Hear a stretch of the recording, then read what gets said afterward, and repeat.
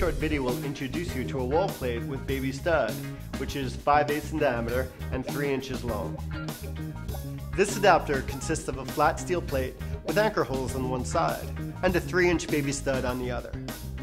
It is used to provide a baby stud for permanent or semi-permanent mounting on flat surfaces. It can be used for wall mounting. It can also be mounted to a board for low mounting, sometimes referred to as a pigeon plate. Where are those? Oh, sorry. If you accidentally left your 5-inch grip pins on the kitchen table. Don't worry, in a pinch, a wall plate can be used as a mounting option with a grip arm. Just place the flat plate between the body and rear disc of your grip arm. Position your grip arm where you'd like your fixture to be. Now mount the light fixture on the pin and you're in business.